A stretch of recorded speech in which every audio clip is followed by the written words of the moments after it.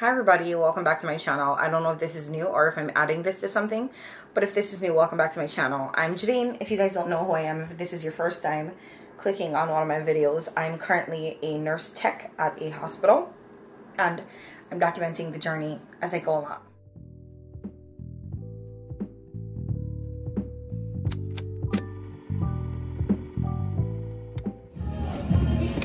So I just completed the night shift, but I'm literally sitting in Duncan because I have a class that I'm gonna have to take at 8 o'clock. I thought it was 7 and I went and they said it's not until 8 o'clock, so I have to come burn like 30 minutes in Duncan at 7:32 and then go back to do the class for 2 hours, and I'm praying that it's just an hour long when I go back. And then I have to go to human resource, and then when I go home I have to go to the pharmacy, just a few things, and I have to come back tonight. But my first night on my own was really good. I was able to work very well. I just need to figure out the time management, and the second half of the shift I really did figure out the time management. So far so good, doing pretty good. Last night was my first night working independently and it was good. I'm not gonna lie, the first half before I got my break really was sending me, in terms of like I really had to figure out a momentum, just like a routine almost, right? So when I went, I made sure that I got all of my bags together for my labs, and you know, that really set off the pace for, I mean, first use secure machine, but that really set off the pace for the night really. And then everything really went from there. I feel like the part that was really throwing me for a loop a little bit was making sure that I had everything together for all the blood work and doing the vitals at the same time. But after that, the second half of the shift, I was ready to go. I was on it. And even one of the nurses was like, "You're on a roll." And I'm like, absolutely. The first half of this shift was really sending me. Right now I'm on it, you know? And for me, that's really what it comes down to, just really figuring out coming up with a system is what I was trying to say earlier. Really coming up with a system and like figuring it out. This morning after my shift, I had to do a telemetry class, and that really took me out because sleep was killing me. And even the educator, he was like, "Miss Jared, are you still with us?" I'm trying, bro. I really am. I'm so tired. He's like, "Oh my gosh, I know that you worked the night shift last night and I know that it's rough, but like we're almost there." I don't know if I remembered anything from the entire lecture, but like I have papers that I could like go over. It was kind of brutal to begin with, but afterwards like I caught up on myself and I was able to finish and had like a good hour that I was able to just sit down or like chill, sit around. That was basically the last hour before the shift ended though, but outside of that, like it was pretty good. But yeah, I'm gonna be preparing myself to possibly work a double tomorrow. I don't know if I'm gonna have that option, but I'm gonna mentally prepare myself just in case they need somebody to stay over, then I can. I'm trying to video call my daughter. She's trying to video call me, but it's not really going anywhere. So mentally I can. But yeah, this morning really drained me. This morning really drained me because I literally had to leave the telemetry class, go to the pharmacy to pick up a prescription. When I came home, I did not even want to talk. I came home, I hopped in the shower, and I sleep. Literally. I had these PJs folded up on my bed. So last night I showered and I went to sleep. Right now it's 5 o'clock and I really need to probably shower again. And I'm going to shower now or I'm going to shower later because it's kind of hot. Maybe I'll shower later. Maybe I'll set an alarm for 8:45 p.m. and hop in the shower really quickly and get ready. 8:45 p.m. Okay.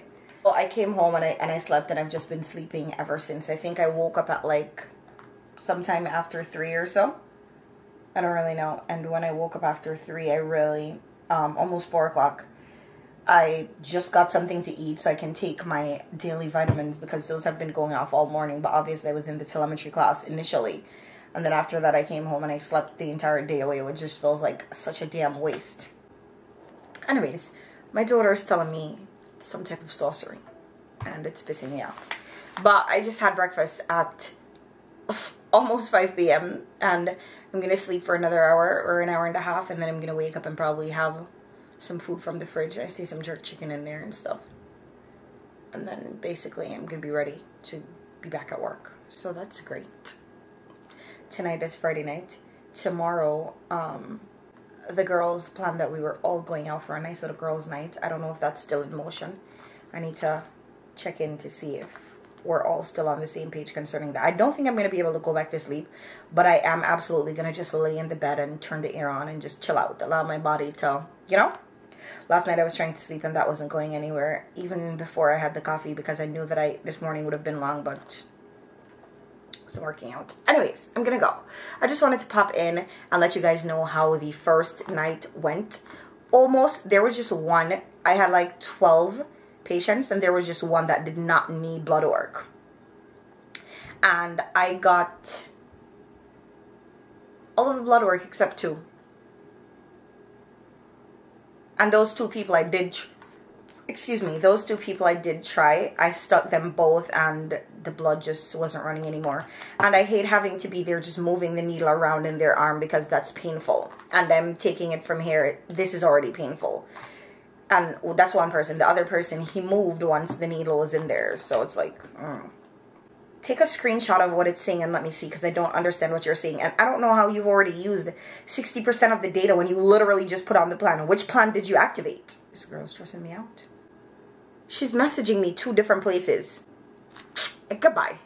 Hi, y'all. It's quite some time later. And, you know, so far, I can't complain. This shift has been going really, really good. You know, I've come up with my own system as far as figuring out what I'm going to do first and how I'm going to go about it.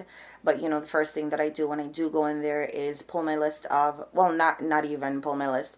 I make sure that I gather all my supplies, because working on a telemetry unit consists of a lot of blood drawers in the morning. And so because of that, I make sure that having a rough idea of how many patients are going to be in my district, I set up that specific amount of bags, and I do SSD tube, which is the orange tube, and I do a lavender tube, because 9 times out of 10, those are the 2 that you are going to draw. Sometimes you're going to draw like 2 SSDs, 2 lavs, you know, more than 1, but those same colors, just more than 1 of each, you know. And so I make sure that when I gather my load of bags, inside of the bag I have needle with everything ready to go, because most of the needles are already packaged. So I have the needle, I have the tourniquet, I have gauze, band-aid, alcohol pad, the tubes, of course, and I put extra of everything, like extra alcohol pads and stuff like that, just to make sure that, you know, when I'm with the one person, I'm not leaving to go do something else. If something happens to one of the tubes, I still have another one right there without having to move the needle, because sometimes you just get it right, and when you move the needle, it's over. You're there struggling, you can't get any more blood, there's not enough blood in the tube, you know. So I like to make it a little bit easier on myself and make sure that I have everything basically ready to go, and to prepare for if there are any like mishaps while I'm there getting it together, you know. And so far that's really what's been going on, but can't complain. Pretty decent. At the end of every shift, if I see like the educator or like my preceptor, they're always asking, oh, how's it going and everything, you know. And honestly, it's really been going fine. Like I said, I cannot complain. Now I'm at a point where I know exactly what I'm doing, and you know, if I go and I get my cart ready and I don't get the labels for the labs, I can just go ahead and start my vitals, and then those come when they come. Last night was a really smooth night, you know, nice, just seamless process, because I'm at a point where I've figured out like what I'm doing. Anyways, that's where I'm going to wrap up this vlog. I just wanted to pop in and explain a little bit more to you guys, especially if you guys are new. So I want to thank you guys for watching this video. I hope you guys enjoyed, and I will, of course, see you guys in the next video.